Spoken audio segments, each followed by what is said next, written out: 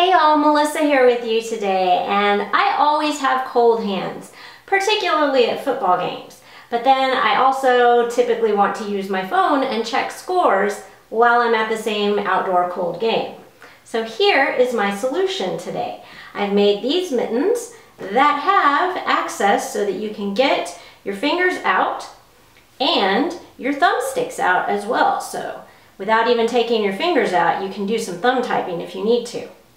I've got a free pattern for my newsletter subscribers to make these. So make sure you check out the link below and grab the pattern for this, and then meet me back here and I will show you how we sew these together.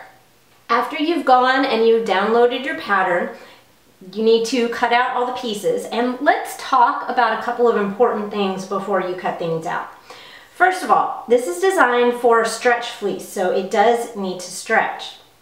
Secondly, the pattern's going to have markings on it of where or which direction the stretch needs to run. For example, on the cuffs, it needs to stretch around your wrist, so it's got to stretch in this direction. Pay attention to that when you're cutting. Once you have everything cut out, then what we need to do first is we need to take the tops and the palms pieces and the thumb piece, and we're going to be finishing the top edge. So here's the thumb piece, and you'll notice that fleece has generally like a fuzzy side, and it has a side that's still fuzzy but flatter, and you can decide which side you want to be inside and which side you want to be outside. In this case, I've decided that I want that flatter side to be the outside of my pieces.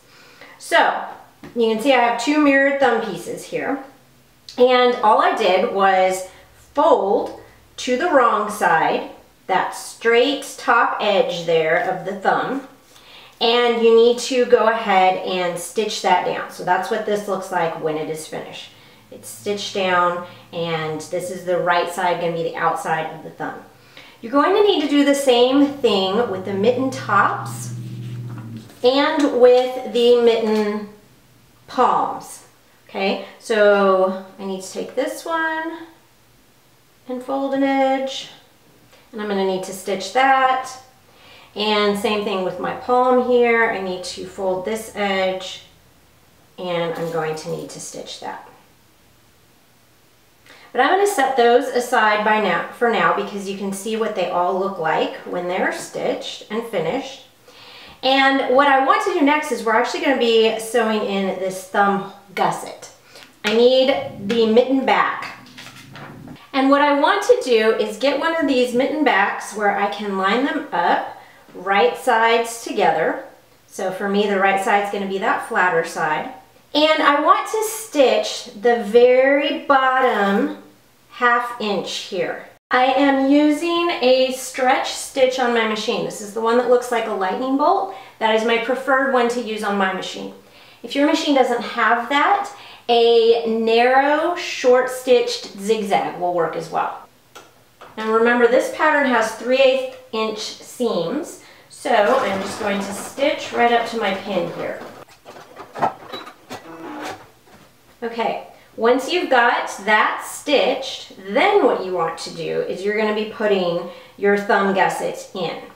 And the way this is going to look, so the thumb gusset has the little notches that I've cut to match. So I'm going to put this right sides together, and the edges of my thumb gusset and my other fabric, like including that seam allowance edge, those should match. And then of course my notches match as well. And then I'm going to stitch down this seam just until I hit that little spot where the first seam that I sewed starts.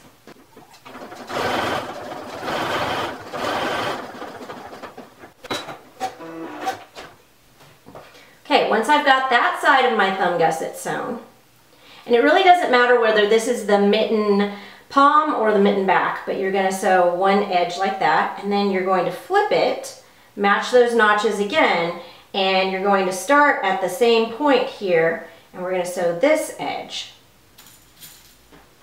So take a second and really like line your needle up to stitch that.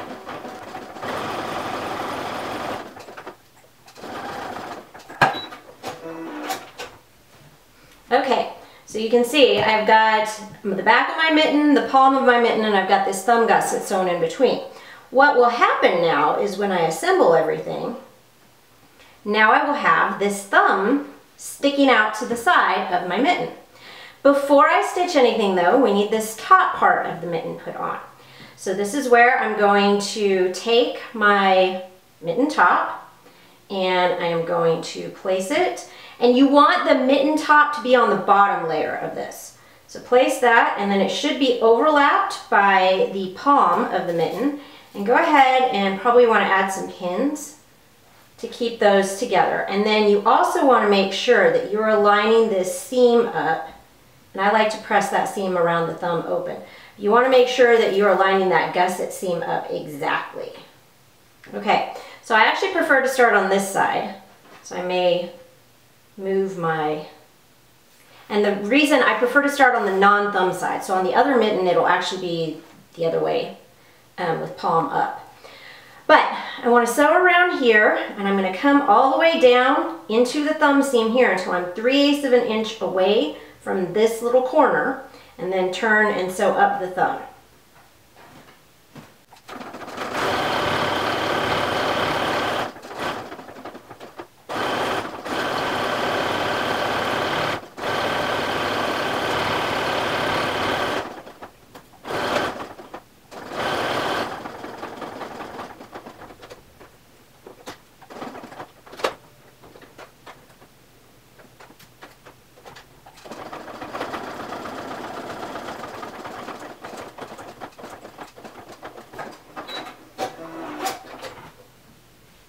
Okay, so here is our mitten, what it looks like on the inside right now. The next thing we want to do is go ahead and trim down these seams. Because this is fleece, it is generally not going to fray. And that is one of the reasons it's easy to work with. You can also trim some of this extra out of the thumb gusset seams there. Okay, so let's turn this mitten right side out. You also want to go ahead and trim off those threads from your machine knotting, or my machine knots. If your machine doesn't, you'll want to back stitch at the end of seams. Okay, so here is the majority of my mitten is finished. So I have the tip of my thumb available, and then I have the palm available, and I can flip this down so that I can use the rest of my fingers. Now, let's look at adding the cuff onto this, and then it will be finished. So what I want to do for the cuffs, remember they're stretching this direction. Okay, so I want to fold them in the same direction as the stretch and make sure that I'm continuing to have the fuzzy inside, since that's what I decided for this pair. I need to stitch down this short edge on each of them.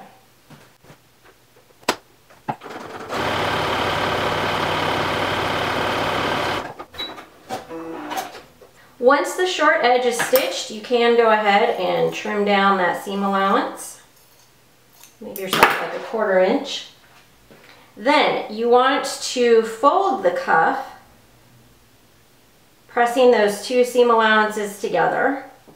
And there you go, that makes the cuff. And then we want to take the cuff, and I like to put the seam on the thumb side of my mitten, but that's completely up to you. But I'm going to go ahead and match all of those seam allowances. And at this point, you know, I've got like 3 layers of fleece. Clips might be easier to use than pins. 3 raw edges, line them all up. And then we're going to stitch around this cuff. I typically find it's easier to stitch if I put the presser foot inside my circle rather than try to stitch it from the outside.